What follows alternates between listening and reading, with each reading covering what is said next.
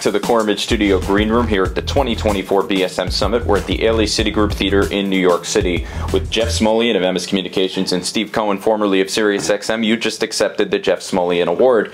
How much of an honor was it to receive today at the Summit? Yeah, it's amazing. You know, I mean, I started working for Jeff in 1987. I was, you know, just a board-op tape-op, so Jeff didn't really know me back then, but I mean, he's the man that started sports talk radio. I've made a career out of it, 37 years. And I can't thank him enough for coming up with the idea and giving us the opportunity to take an idea and create this legendary radio station that everyone would try to emulate. And for you, Jeff, how much of an honor was it for you to give this to Steve this year? It's an honor because Steve is the first recipient who actually worked with us, and so that makes it very special.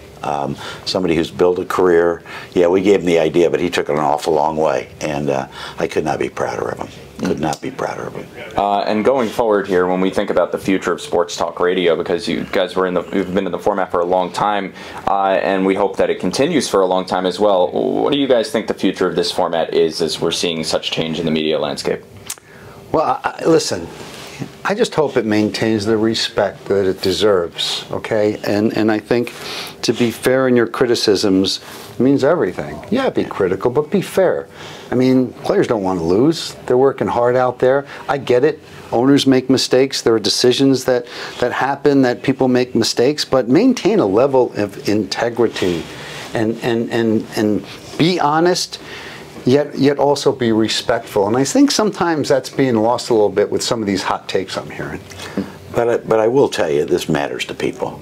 You know, I always love the line Karl Marx said, "Religion is the opiate of the masses." Well, today, sports is the opiate of the masses. People care about it. It's what they watch. It's what they think about. And I always say, as our lives get more complicated, sports is a place we can escape and really just have fun and focus on things that make us smile. Although sometimes our teams lose, it makes us frown, but that's okay.